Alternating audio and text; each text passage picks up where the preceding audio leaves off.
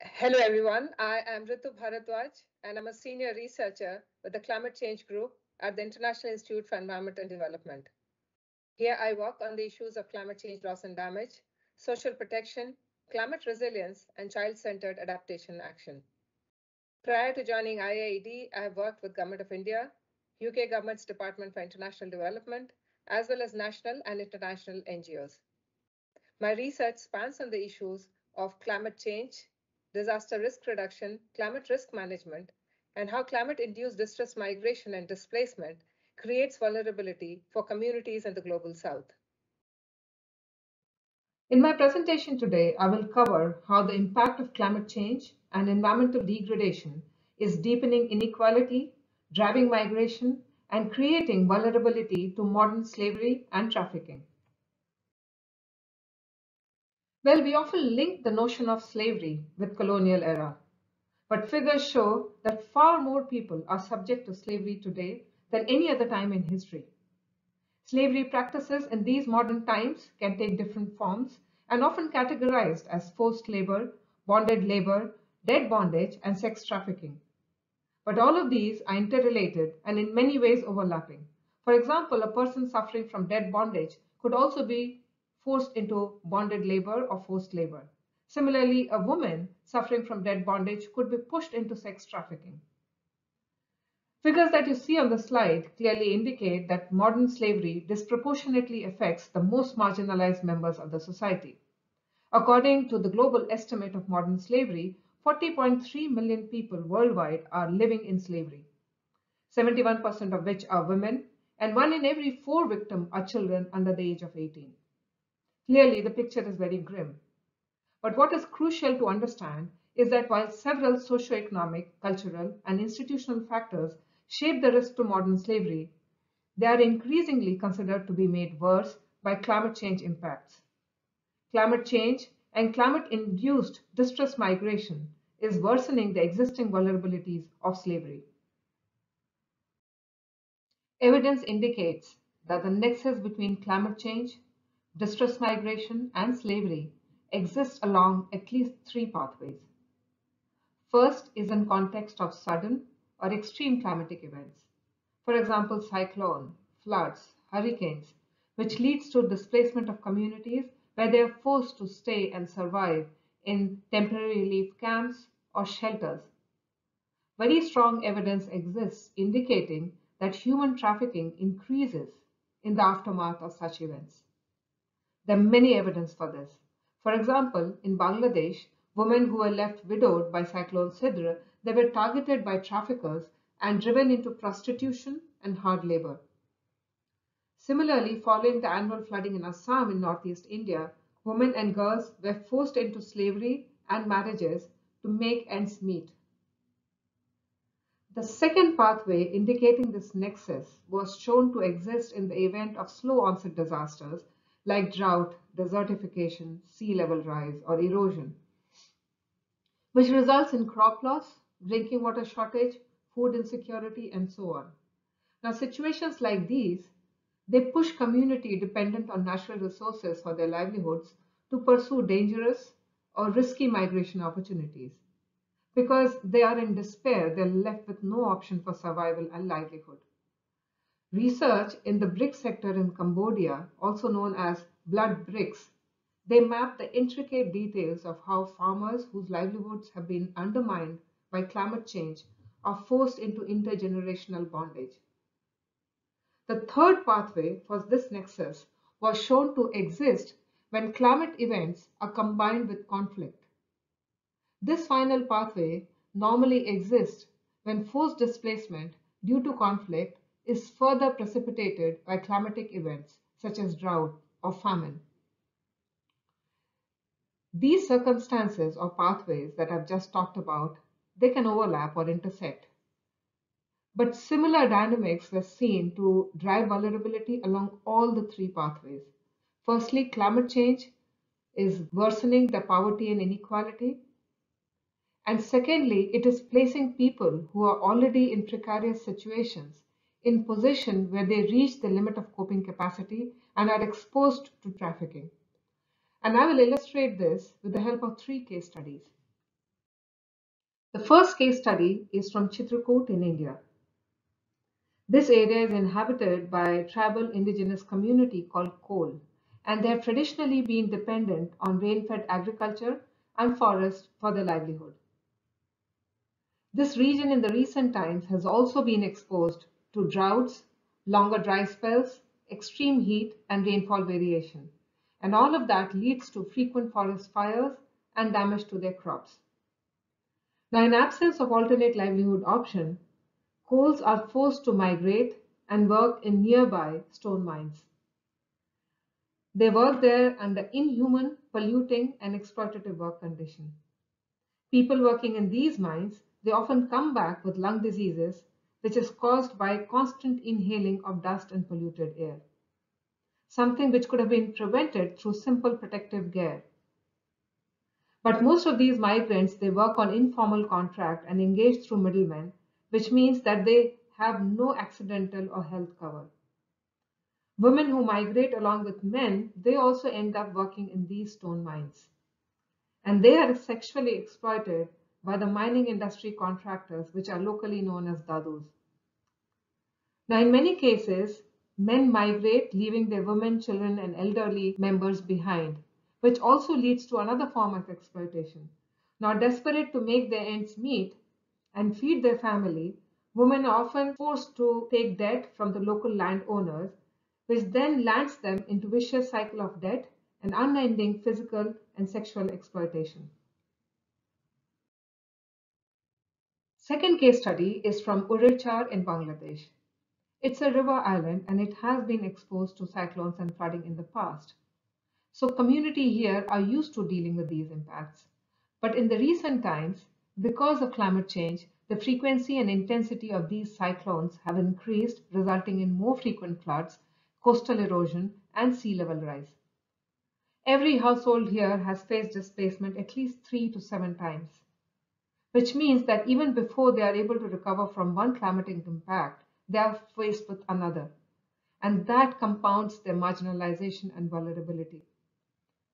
And that has a more detrimental impact for women and girls. Families who see their land eroding, they rush to marry off their daughters before they are displaced, and that often results in child marriages. When women are forced to displace, they lose their support network, and that exposes them to gender-based violence, trafficking, sexual exploitation, and sexual violence, and so on. The third case study is from Lake Chad Basin, which many of you may recognize because of the conflict with Boko Haram and the ill-famous kidnapping of the schoolgirls. But what many may not know, that even before the conflict with Boko Haram started in 2009, people were forced to leave this basin because of the impacts of climate change. Droughts, longer dry spells, extreme heat have become a common phenomena in this area in the recent times because of the climate change. And combined with conflict, it has resulted in more than 5 million people being displaced both internally as well as across the border. Now, these multiple internal displacements and livelihood loss have particularly acute impact on women and girls who are then exposed to the vulnerability of trafficking and modern slavery. They are forced to work in exploitative working conditions, and then they face gender-based violence. Men and boys, on the other hand, frustrated by livelihood loss and displacement, are often become more vulnerable to being radicalized by the ideologies and recruitment by Boko Haram. The three case studies clearly demonstrate the strong nexus that exists between climate change-induced distress migration and the vulnerability to trafficking and slavery.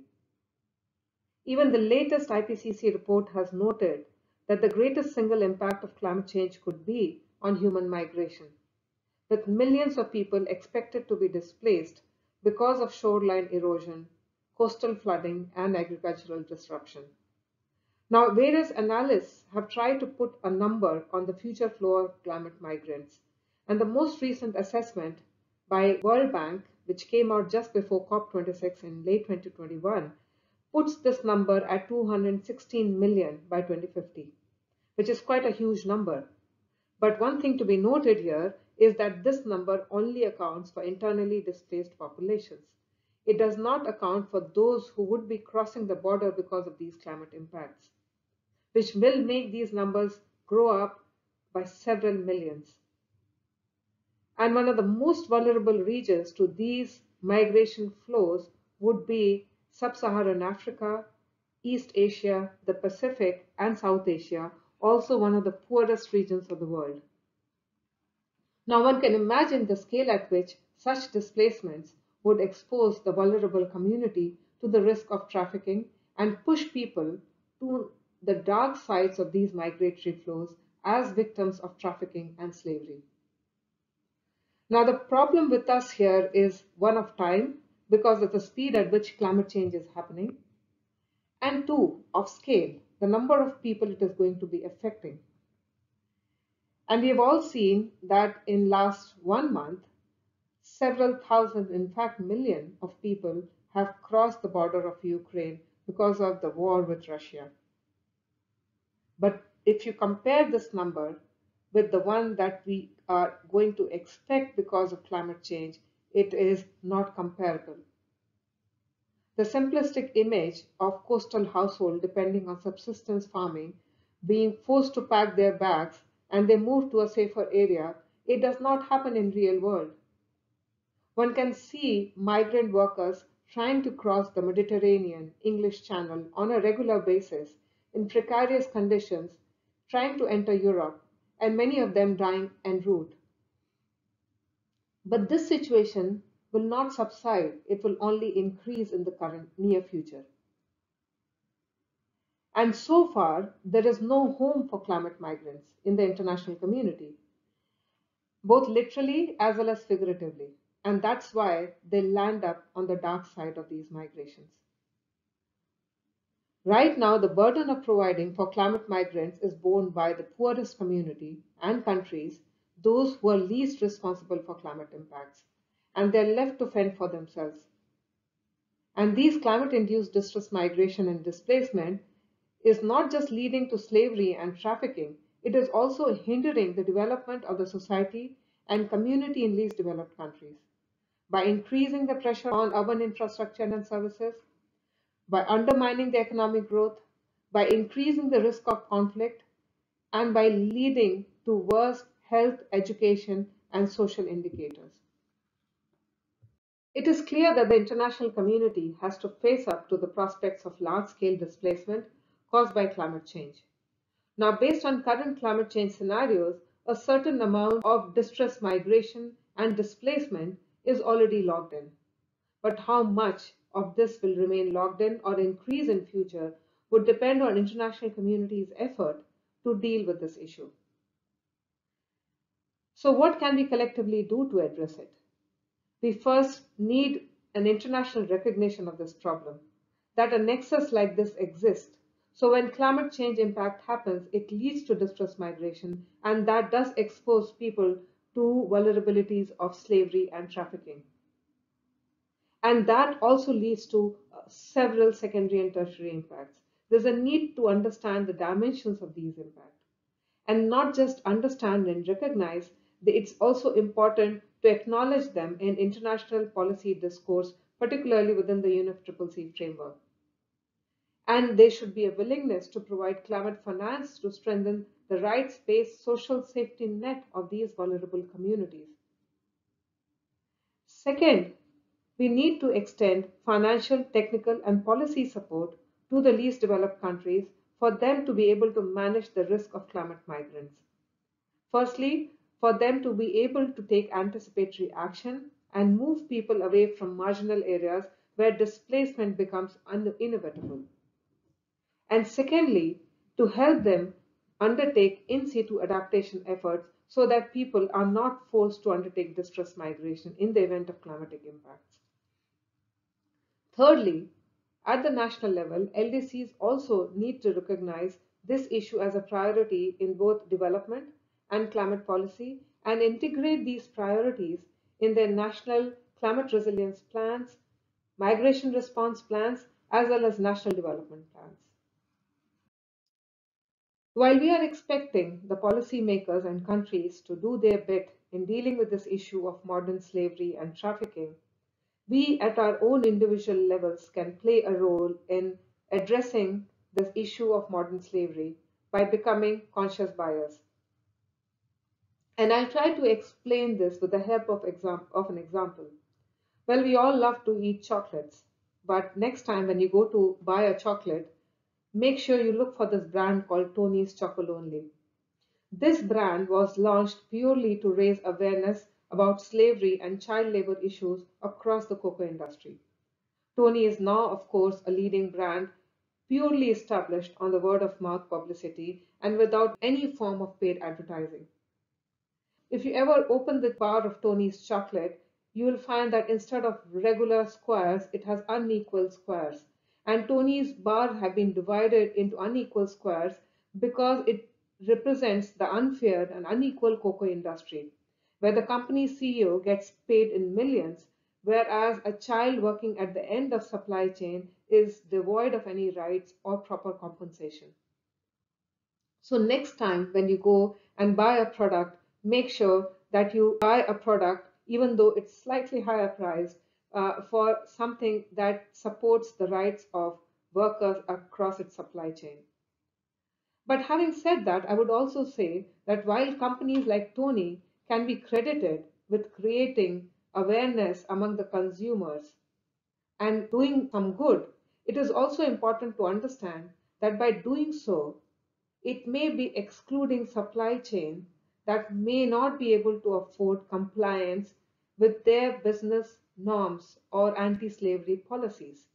And brands like Tony's Chocolonely need to invest and share the burden of creating social safety nets for people working in their supply chain in least developed countries in terms of insurance, health cover, employment security, and apart from a commitment to source product from supply chain free of exploitation, companies also need to come forward with their commitment to create new supply chains in vulnerable countries and regions, particularly targeting areas that may have been recently devastated by climate or natural disasters. So yes, we can all do our bit, particularly the national governments, the private sector, as well as us at our own individual level. Thank you for listening and for your interest on this topic. The research and the evidence that I presented today is the work of IIED and a number of our partners in the Global South, particularly in the South Asian and the Western African region. We are shortly proposing to come out with another insightful paper on this issue, and which will also cover policy toolkit and provide more dimensions of what drives vulnerability to trafficking and slavery. And if you have an interest, please be on the lookout for this paper. Thank you.